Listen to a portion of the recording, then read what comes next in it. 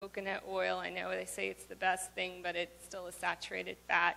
And also all of your organ meats and any of your animal proteins have saturated fat in it. Some are higher than others. So there's a great concern. Also, if you're choosing a diet that's higher in fat, your body may not be able to push that all the way through your system. You know, bile helps absorb fat. It puts it where it needs to go.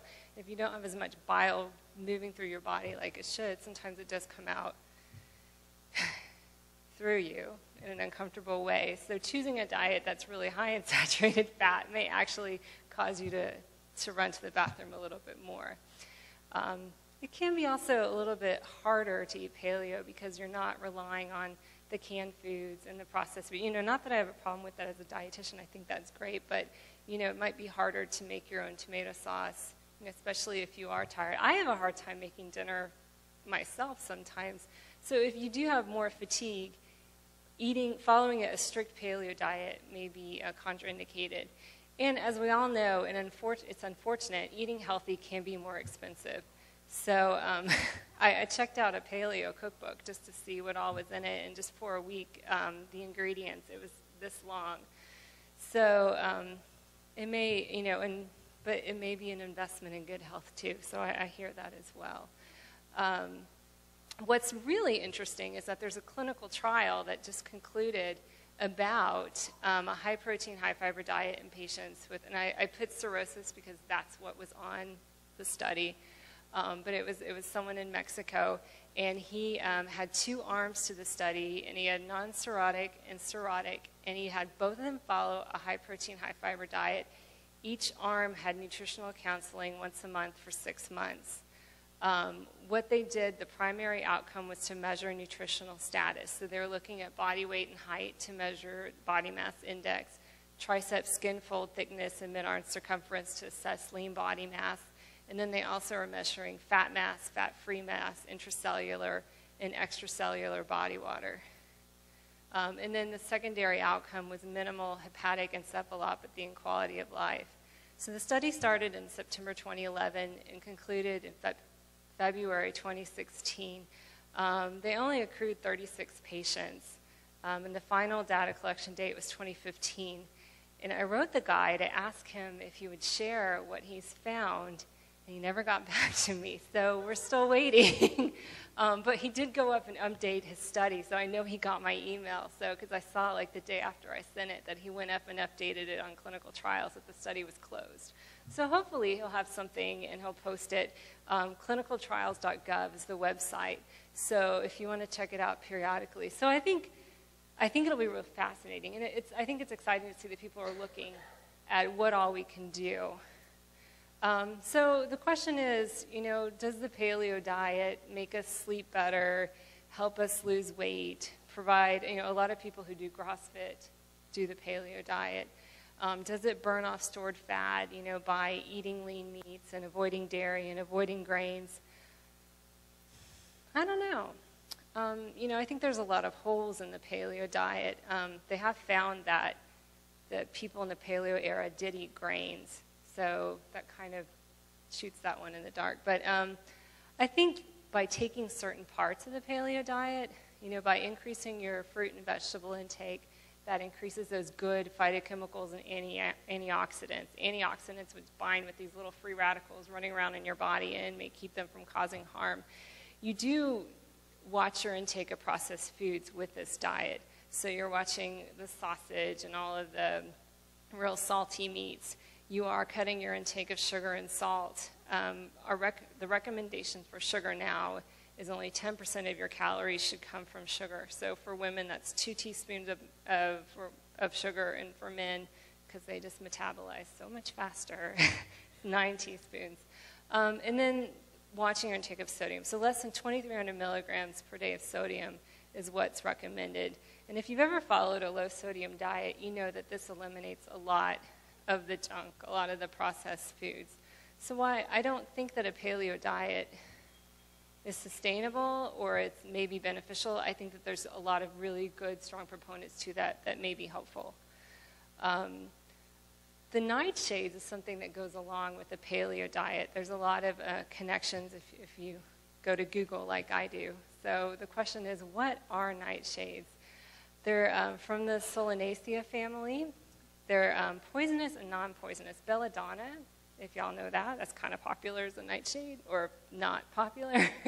But the whole thing is that these nightshade plants have parts of the plant that are, they use it as like protection from themselves. Like maybe their leaves or the stem are bitter or maybe poisonous to help protect the plant. They contain compounds called solanine and glycoalkaloids. So what's included in the nightshade plants? A lot of stuff from my garden. Tomatoes, white potatoes, eggplant, okra, peppers, goji berries, tomatillos, sorrel, gooseberries, ground cherries, which are different, pepino melons, tobacco, paprika, cayenne pepper, and capsicum. So why does Tom Brady do it? If y'all don't know who Tom Brady, well, you should know who he is, but he does not eat nightshades, which I thought was really interesting. And the recommendation is that if you eliminate nightshades from your diet, you have higher energy levels, it reduces GI discomfort, reduces chronic pain, tenderness, aches, muscle spasms, may reduce inflammation, can improve mobility and joint flexibility, can affect your mood, and if you have skin rashes, they disappear. So the recommendation is that you eliminate all of these foods from your diet for 3 months, and then you add them back one at a time and see if you're sensitive to these foods.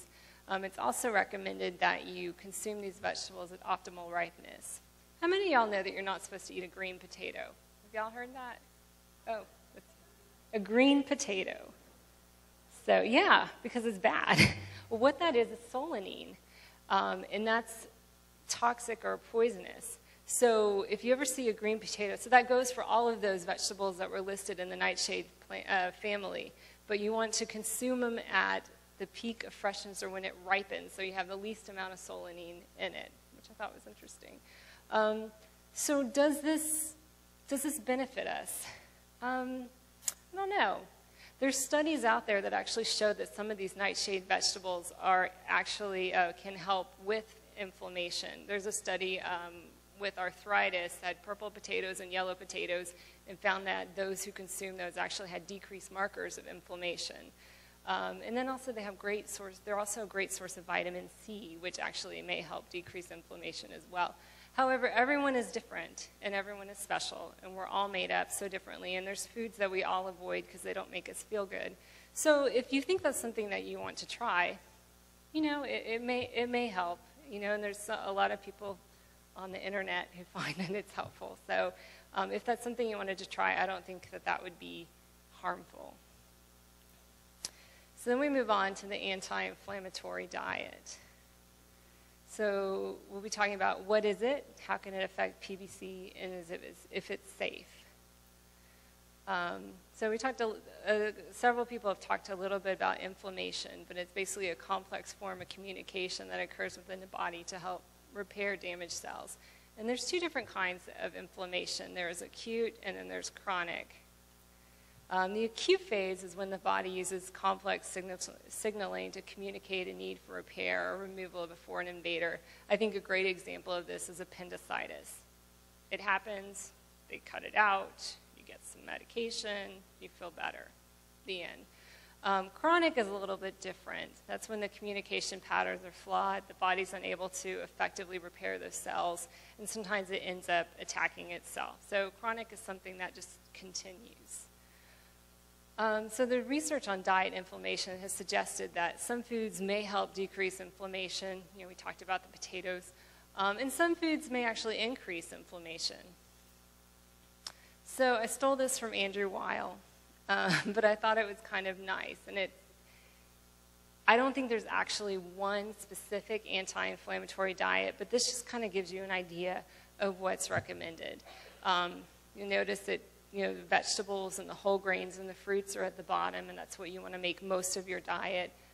Green or herbal tea, healthy fats and oils, and then protein, a little bit higher. And you see that the protein sources are mainly from fish, from vegetarian sources of protein, nuts, seeds, beans, legumes.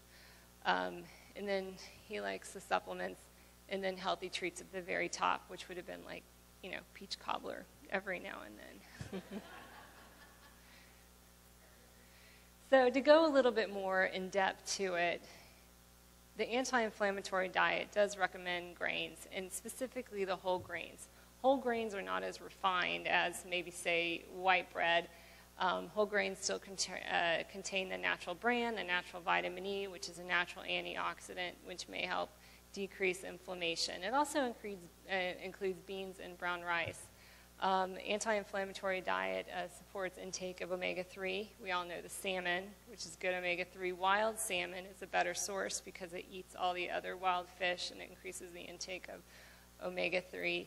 Flax seeds and chia seeds and walnuts don't contain omega-3. They actually contain a component called ALA, and I'm not going to tell you what it stands for, but it acts similar to omega-3 in the body. It may downregulate cytokines, which are causing inflammation. Foods rich in antioxidants, such as all those wonderful fruits and vegetables, which have a lot of color in it. So your peppers, your tomatoes, yellow, orange, purple, red, dark green, citrus, all of those are foods that are incorporated in the anti-inflammatory diet. Ginger, tea, I've seen a lot of research on black tea and green tea, turmeric, and then olive oil. The foods that actually can increase inflammation are the ones that are high in saturated and trans fats. So we talked about the fats that are solid at room temperature and the animal proteins. Also foods high in sugar and simple carbohydrates. Those are okay in moderation, but when we consume a lot of these foods, we can actually consume more than we need, which can lead to weight gain, which may also support inflammation. So research is increasing on chronic inflammation, autoimmune diseases. Diets rich in these foods have been shown beneficial in patients with arthritis and lupus. I didn't find anything specific to PBC, but I think that it can be easily translated. It complies with recommendations from the American Institute of Cancer Research, which is for cancer prevention and for cancer survivorship, the American Diabetic Association, the American Heart Association. It doesn't exclude any major food group or increase the risk of developing efficiency, so it gets a little green TSA check. So thinking about the paleo diet, the nightshade plants, the anti-inflammatory diet, overall nutrition should provide adequate calories and protein to maintain a healthy weight and hold on to your lean body mass. Unfortunately, after we turn 20, we start to lose lean body mass. So that's where activity is important, and also making sure you're getting adequate protein. And then knowing that sometimes you do have to change your diet, regardless, depending on what's going on. If you're having trouble absorbing fat or tolerating fat, you may want to decrease your intake of fat. If you're maybe retaining some fluid, definitely watching your sodium intake. The main thing is, above everything, I think, thinking about the paleo diet and the anti-inflammatory diet, this is more of a way to eat. You want to try and fill half of your plate with fruits and vegetables, a quarter of your plate with whole grains, and a quarter of your plate with healthy protein. The American Institute of Cancer Research calls this the new American plate. Previously, where the vegetables and the fruits would be all protein, and then where the whole grains would be like rice, and then when the healthy protein would be like mashed potatoes. So we want to shift how we look, or maybe there was corn, but we want to shift how we fill our plate. The more vegetables and fruits, the more fiber you have, the more natural antioxidants and phytochemicals. Choosing healthy proteins, that's lean meats, that's fish, that's chicken, that's turkey, that's the vegetarian sources of protein. Soy is also included in that.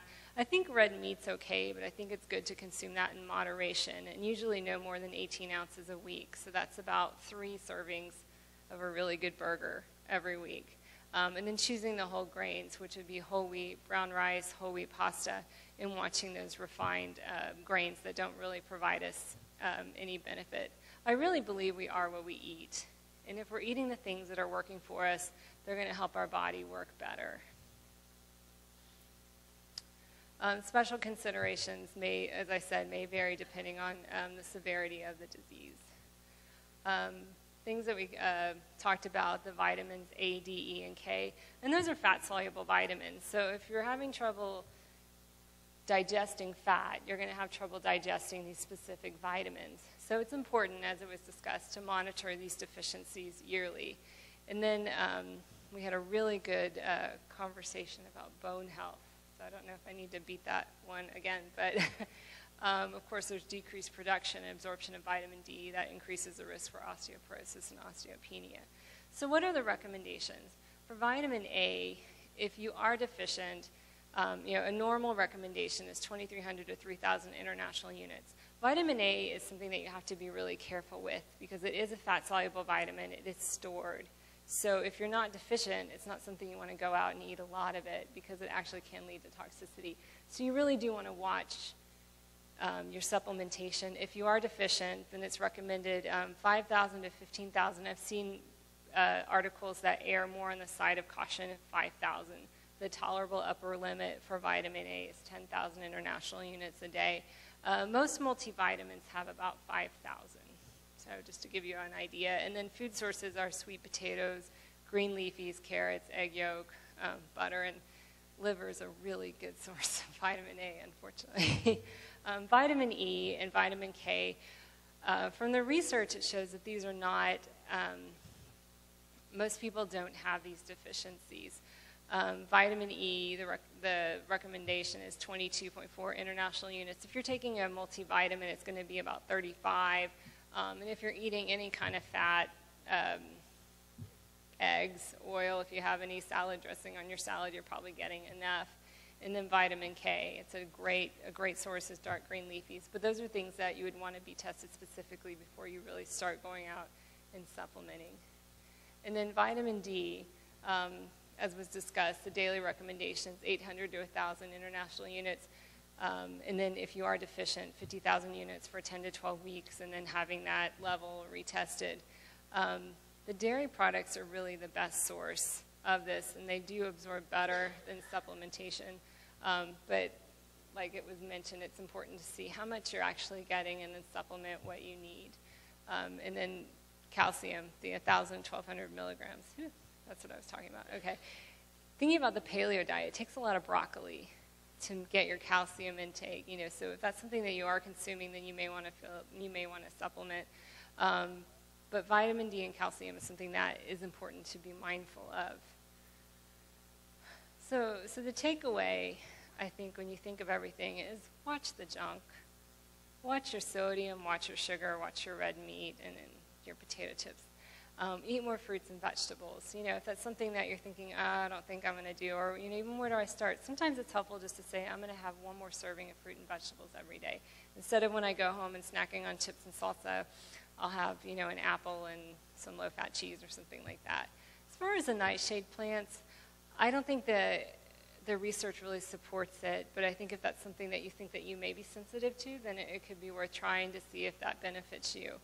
The anti-inflammatory diet, I think, probably has the most research that supports maybe it would be beneficial. And then, of course, supplement if you need to.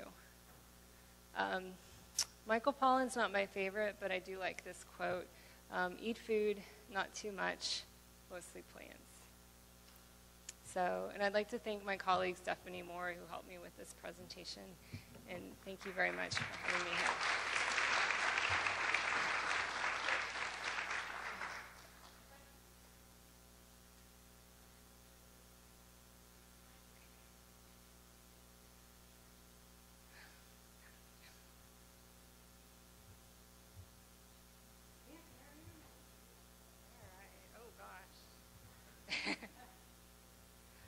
We were previously told to avoid organ foods and also lobster. Your opinion? I guess it's the reason of why you were told. When I think about organ foods, I don't really think that they're really beneficial. I have to say that I do have some patients. I work with cancer patients. Sometimes they have low hemoglobin, hematocrit, and if we're thinking about really high iron foods, and I can't think of anything else, I may throw that organ meat out there every now and then. But I think it's a really high source of saturated fat, and I don't really think it's something to include. Lobster, that's such a nice food. I guess it depends on the reason. It is a higher cholesterol food, so, you know, that wouldn't be something. Is it the iodine? Okay, and there's, okay. Then if you're watching your iodine intake, you know, it is all of the shellfish. And also there's some concerns about, I guess I'm thinking about walking on the beach barefoot, but with the Vibrio. I guess I would have to know what context, so I can't really answer that. Don't do it. No. Well, we did talk about liver. Liver is a really great source of vitamin A, but it's also a really good source of saturated fat. So I think if you're wanting to supplement with vitamin A, I would probably find another source. You know, sweet potatoes, awesome, good fiber, good vitamin A, not so high in fat. What is your take on clean-sourced anti-inflammatory and immune-boosting supplements or homeopathics?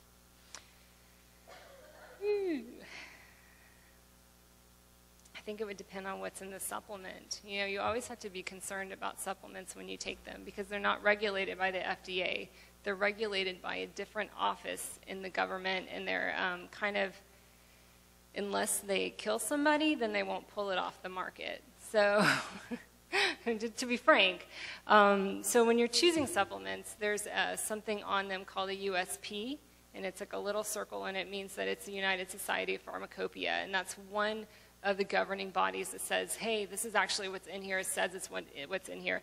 There's really no labeling laws, and it's my experience that a lot of these supplements actually have other things in them like lead, bacteria, other things that may harm you. You know, it depends on what the supplement is. I would have to look at it. I'd have to look at the ingredients and see what's in it, but I don't know if there's anything out there that may benefit you as far as a pill or a potion or a powder, but there's some interesting stuff out there that may do no harm. So it really just depends on what the supplement is and what else is going on.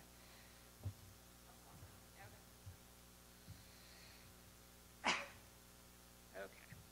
What are your thoughts on turmeric supplements with PBC?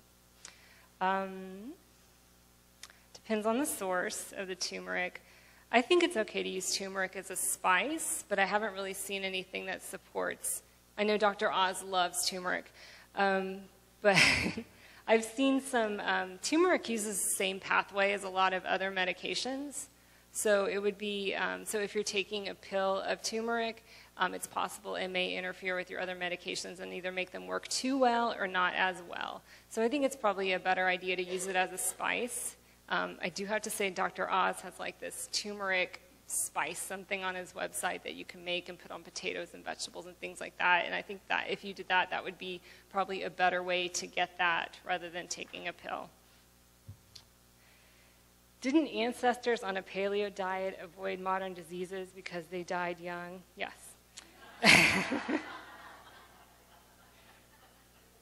Yes. Moving on. Are pains, cramping, and feet due to a dietary deficiency? What can be done for cramps in the middle of the night? Oh, that's no fun, is it? I don't know. It's possible, you know, what? Do you know?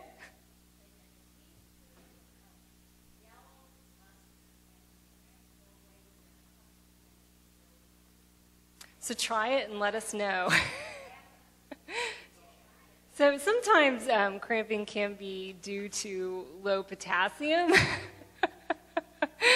It would probably take some investigating work. Sometimes you're dehydrated. There's lots of reasons why we get cramps. I don't know, honestly. But if you want to try the teaspoon of dry mustard, see if it works. Yellow mustard.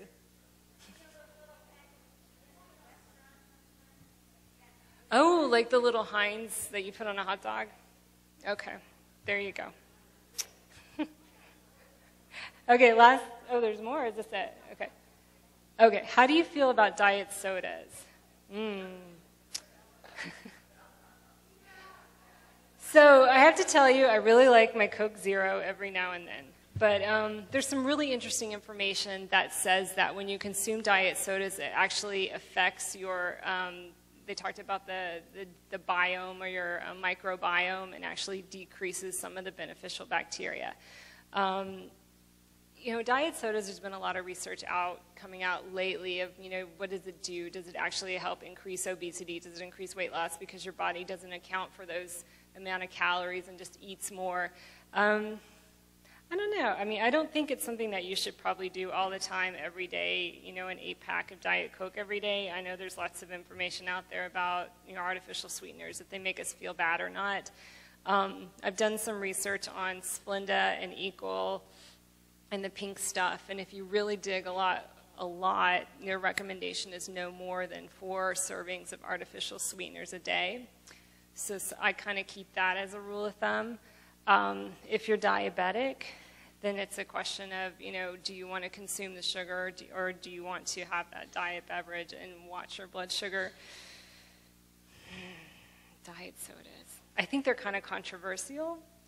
I think probably in moderation they're okay, but maybe water or tea might be a better choice. Because I'm thinking about, you know, you are what you eat, and if you drink Diet Coke all day long, maybe you are a Diet Coke. But if you drink tea, at least you're getting some good antioxidants and polyphenols, something that may help do something for you. So, thank you very much. I appreciate it. The one thing that I would add to it, don't leave, is that I haven't seen a Pepsi since I left Western New York. The airports, the airlines, they all have Coke, and I can't wait to get home and have a Pepsi. Okay. Alicia, thank you very much. This is a small token of our appreciation for coming to speak with us today, and it was a wonderful speech. Thank you.